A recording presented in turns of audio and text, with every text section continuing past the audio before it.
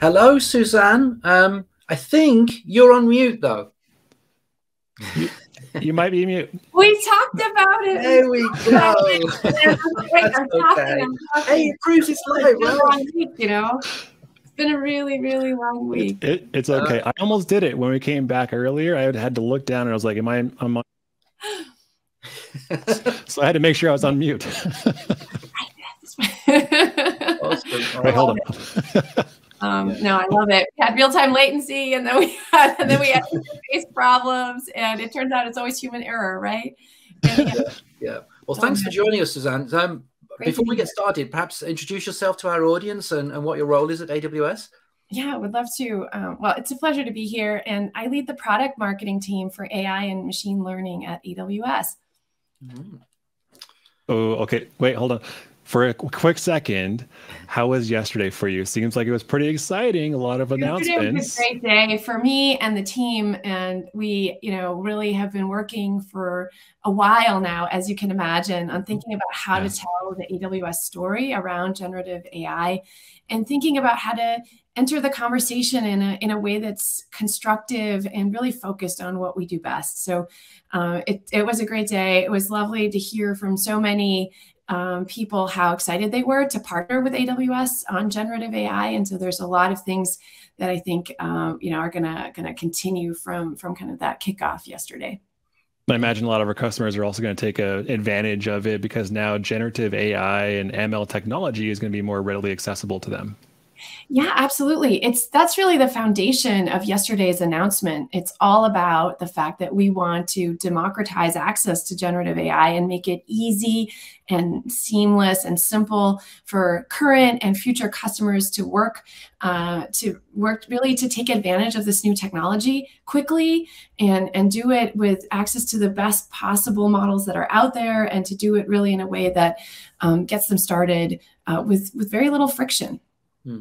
Yeah, talking about very little friction, there were a lot of terms I heard yesterday and read about in the announcement. So because we have a wide range of people joining the show, maybe we should take a little step back. I'm kind of assuming or hoping that perhaps a lot of people know what generative AI is, but there are other terms like foundation model that were to me yesterday. Can we kind of briefly explain what like generative AI and foundation model is and where all the buzz is?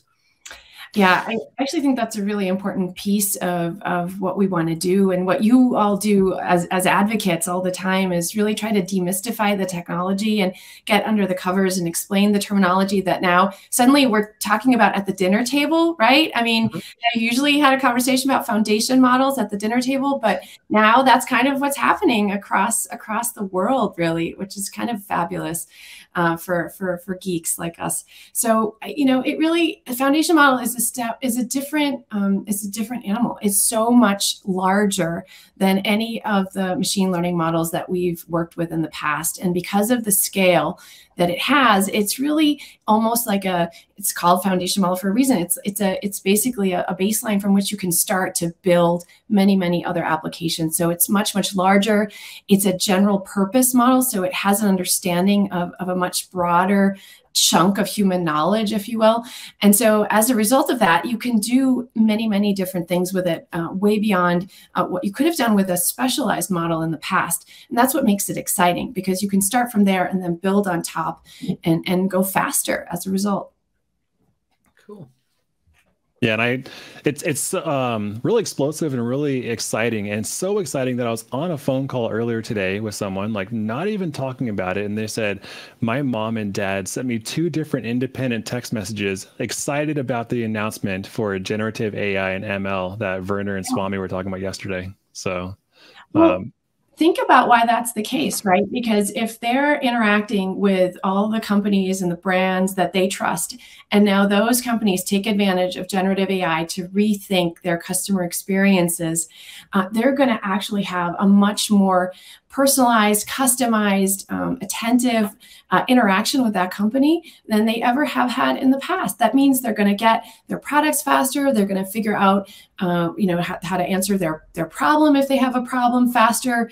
And that's going to be the case both, in interactions between companies and their customers. It's also going to be the case internally in companies. So think about all the reporting that has to get done, all the interactions that happen that take a lot of repetitive work that now you can really do as in combination or in concert with these foundation models and generative AI, and really drive a much faster turnaround time to, for example, create a unique customized approach to your daily activity reporting in a financial firm.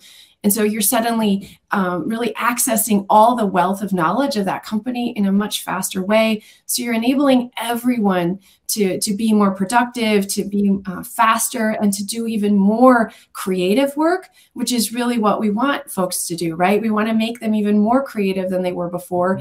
We want to help them go even faster, and we want to help them do it with this body of knowledge that their company or their organization has already built up.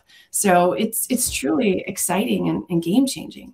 Yeah, I'd like to drill into that, those use cases for a little bit, if we can, because obviously in generative AI in the general public, we hear a lot about, it writing essays for us, or text, or it's generating images. But are there any other use cases that are coming along that we couldn't do before, now that we have this generative AI and all these foundation models?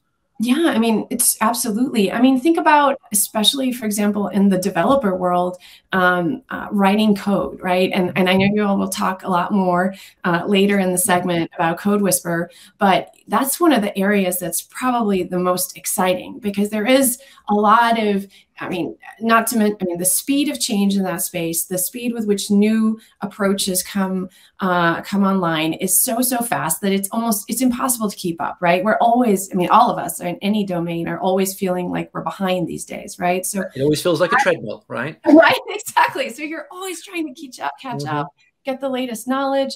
And so imagine you had a companion who actually helped you do that in a way that was constructive, that was on point, and that was collaborative. So it's not about replacing your work. It's really about doing something together and being more productive as a result. Almost like having like you both, you're bantering, right? You're having a conversation, you're building off each other.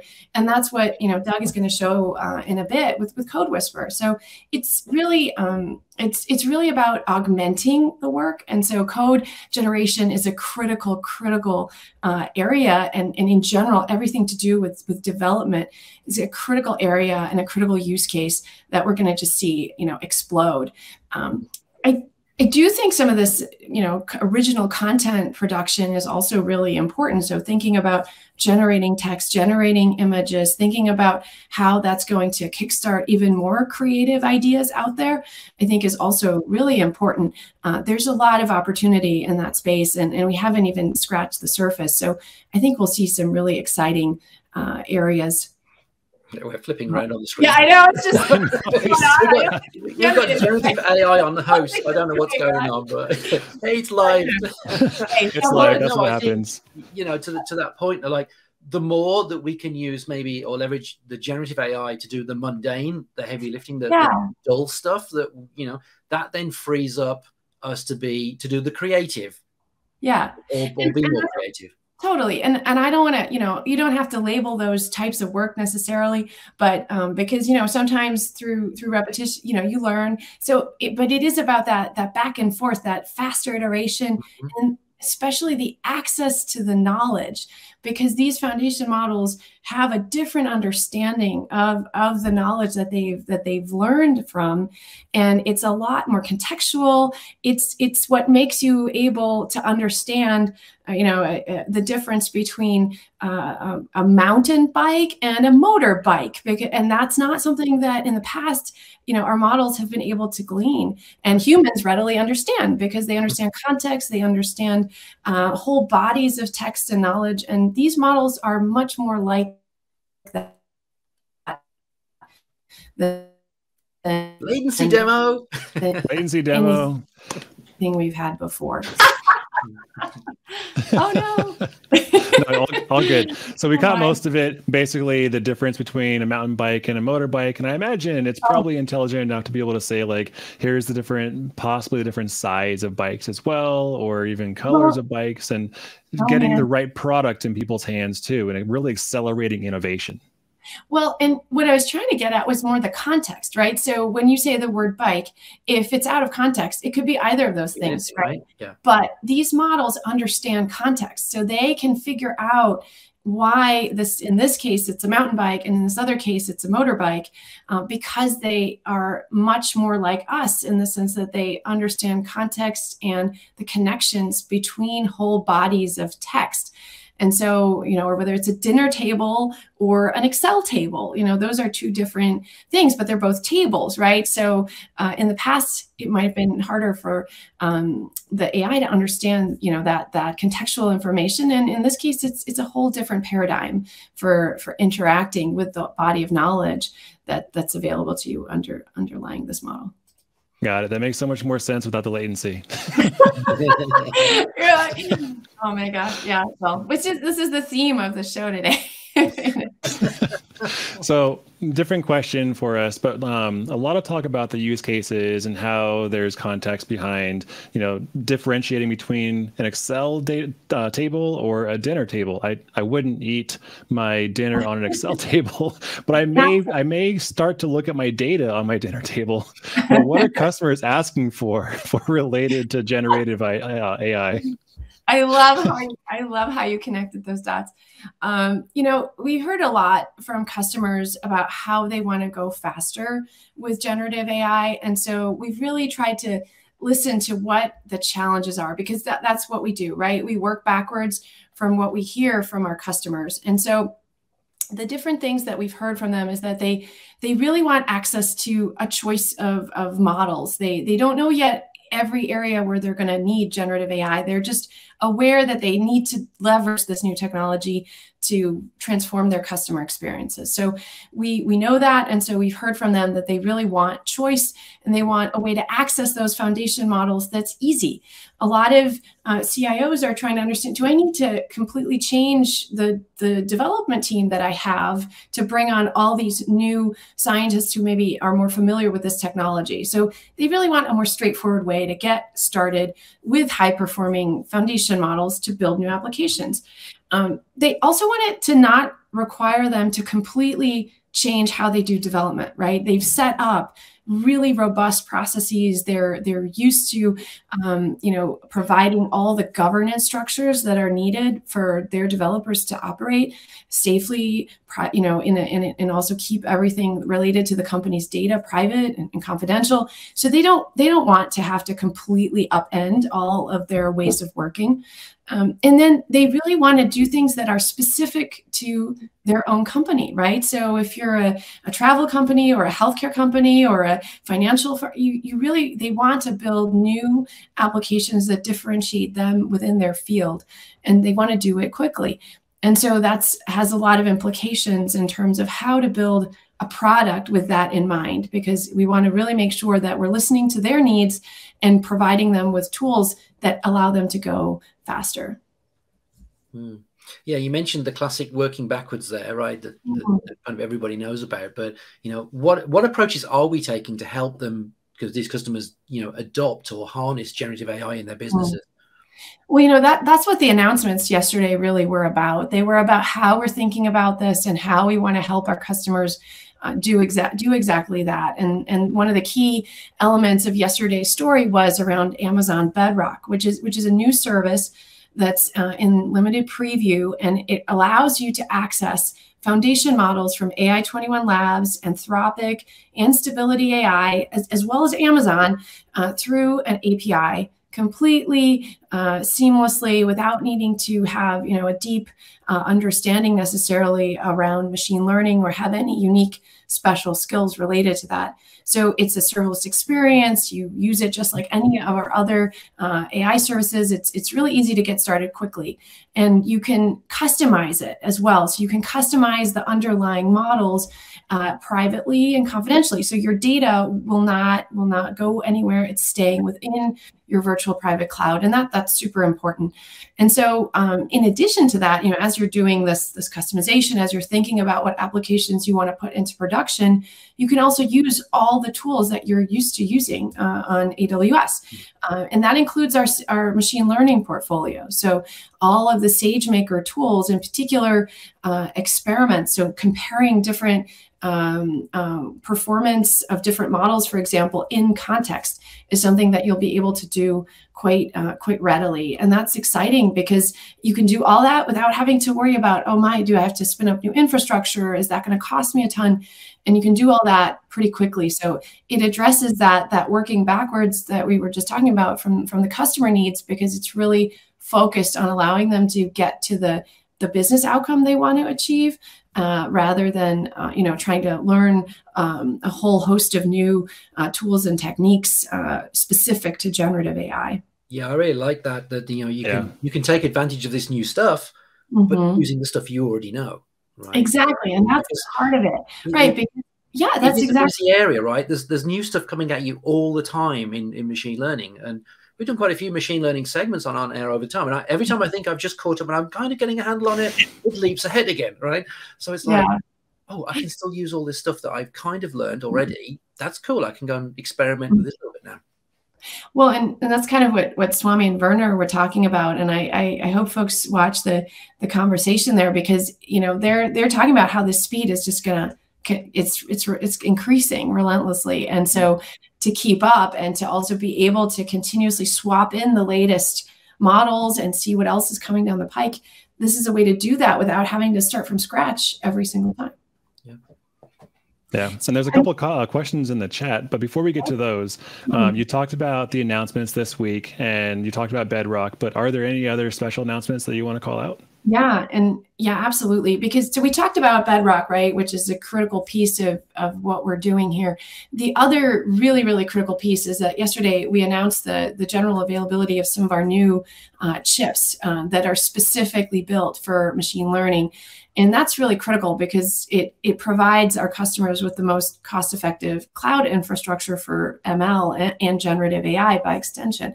And so you have AWS Trainium and AWS Inferentia in the latest instances on Amazon EC2 Inf2 instances, as well as Trainium 1N instances are available. And so you'll have Gadi give an update about that in just a little bit. And so it's really exciting to see what's possible there and how the cost savings are just phenomenal. And that's only going to get more important, right? Imagine more and more applications will have generative AI built in. And so as a result, you'll start to see the need for more and more of this custom infrastructure to drive the ability to scale. And that's what we're really focused on and have been for a while, because we build ourselves in-house, right? We've been doing this in-house for so many years, 20 plus years. And so we've seen internally just how important it is to focus on the most cost-effective way to scale machine learning. And now our customers benefit from that as well. Super excited. Speaking of customers, oh, sorry, go ahead. Go ahead. No. Speaking of customers, we do have some customers in the chat who are asking questions, but I think one of them is bantering more towards Steve. So I'm going to pull it up here on the screen. And AM, our good friend over here, who's also an on-air host, is kind of jabbing Steve about use cases that was built yesterday. Steve, can you tell us more about that, please? Yeah. AM and I had our own show yesterday called Code Corner, and AM is building a trading card. Is it trading card? Collectible cards deck. But he was using generative AI through SageMaker, admittedly with the older models, not with the announcements from yesterday, to actually build the card image and the description. Okay. That's this thing. I'm not sure I'm entirely with the project yet. It seems like an AM special, if you know what I mean. Most people watching this won't know what I mean by an AM special, but as an English person, I would say he's off on one. I don't know if that translates. I don't know either, but I did want to call that one out because I saw it. Chander is here in the chat as well, and Chander has provided a link for everyone. So let me go ahead and throw that on the chat or on the screen. So an explainer video of Amazon Code Whisper is here, and you talked about Code Whisper and how that's coming up in the future. So we'll kind of hold off on that, but Well, we'll dive deep. You'll dive deeper on that, right? Because that's the third big key announcement from yesterday. And you know, it's free for individual developers, and that is a huge announcement for us. And seeing this leap forward for customers and developers who are now able to, you know, have this interaction we were talking about before. So have a companion that's coding with them, which will drive their productivity through the roof. And so we're really excited to see what they build and how much faster they build and how much faster they leverage CodeWhisperer's ability to build on AWS. So super exciting. Yeah. The ability for maybe non-developers just getting started, or even developers kind of kick off. I can only imagine like a developer writer block, and maybe overcoming that writer block with some starter code that CodeWhisperer can generate for someone. Maybe because it's an expert. CodeWhisperer is an expert at knowing our AWS documentation, so it knows how to build based on the documents that we have publicly available. We're going to dive deeper into that in the future, or in probably just a few minutes here, right? Yeah. And then last question that I can see that's flagged for us. Curious about the use cases that people are thinking about for generative AI. Are you able to talk to that? Yeah, it's a great question, and you know, I think we can share some of the additional links there. And you know, there's so many different opportunities that we already started talking about, whether it's code generation or whether it's content generation. I mean, think about in marketing. I'm in marketing, right? So I've been thinking a lot about how this is going to change my own practice. Am I going to be able to generate copy for all kinds of whether it's social media or the web or email? I'm going to be able to generate that in an instant, much more in a much broader way than I ever have been before. And then we'll be able to think more creatively about other things that we could do in marketing. We can, you know, free up time to do those other things. So the entire fields are going to shift because of the availability of these tools. You can think about all kinds of productivity tools also in an office setting. If you know, go this meeting, for example, imagine we wanted to have a quick write-up of it, or make sure we were tracking all the things that we said we needed to follow up on in the midst of this conversation. So there's a lot of things that we, you know, spend time on today that we can then leverage these models for in a way that will free us up to get to the good stuff. Yeah, simplifying the tasks and reducing the mundane efforts. That way we can actually focus on the interesting stuff that drives our businesses forward for our customers. Absolutely. Yep, all for that. Awesome. Well, Suzanne, I think we're getting close to the end of our time here. We'll move on to our next segment. But before we leave you, is there anything you want to leave our audience with? You know, I would just say, you know, go build, benefit from the flexibility that all these new tools offer you, and trust the cloud that focuses on really allowing you to securely customize these foundation models for your own purposes, and think about how you're going to set yourself up for ongoing experimentation so you can keep up with the pace of change that's heading our way. And really try to build out what those specialized use cases are going to be for your industry so that you can take your business to the next level. Cool. All right. Well, thanks so much for joining us. Really, thank you so much. Thank you all, and have fun in the rest of the show. Will do. Bye. See ya.